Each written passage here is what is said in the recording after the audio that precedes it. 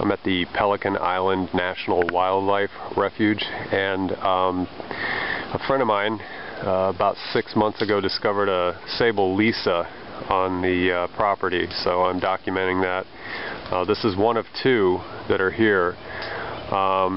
And we would probably agree they're not anthropogenic. Yeah, they can't be. Yeah, there's no way these could have been planted here. So this is occurring naturally and or on its own.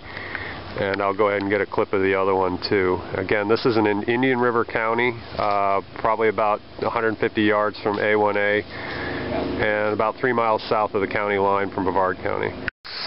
This is the second Sabal Lisa in Indian River County that was again discovered by a friend of mine. And one other thing that we'll point out that should rule out the fact that maybe somebody had brought this in is these palms are a lot older and a lot more mature than the first generation of the Immokalee Lisa that sort of was the progenitor of most of South Florida's Lisa population.